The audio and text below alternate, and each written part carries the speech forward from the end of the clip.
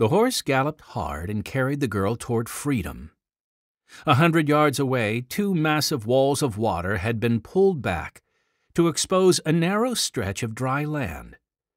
The girl, using her last ounce of strength, kicked her legs, trying to spur the horse on. All she had to do was reach the other side. A second horse behind her, mounted by an Egyptian guard, closed the gap. The chase was almost over. Even though the young girl had put up an honorable fight, the Pharaoh's warrior was seconds away from catching his human prey.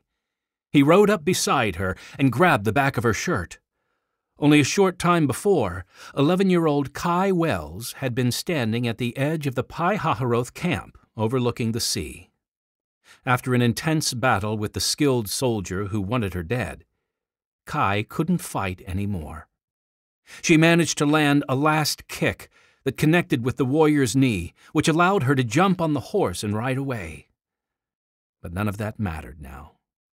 Her heroic fight and escape were for nothing. Her captor squeezed hard and yanked her from the fleeing horse. The guard threw her body down into the water.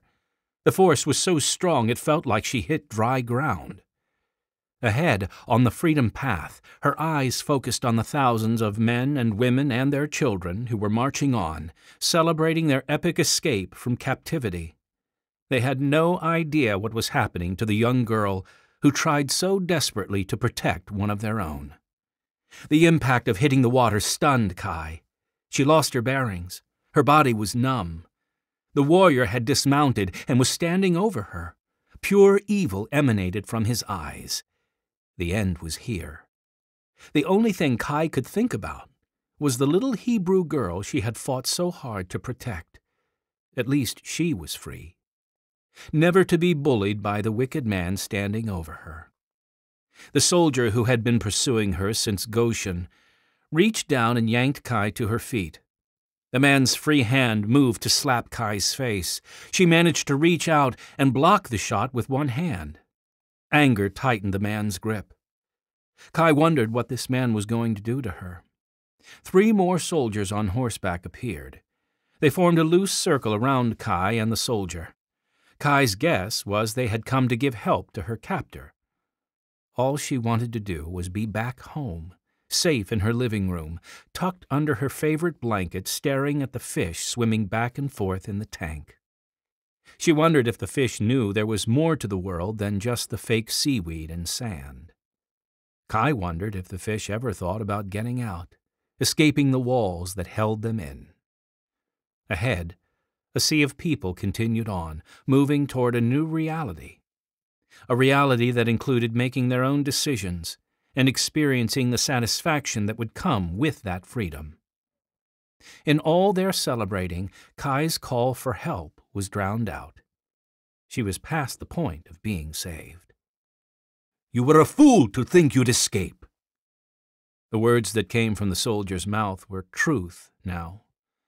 They took on form and entered her mind like a dagger. Kai felt them penetrate her spirit and release the last drops of willpower she'd been holding on to.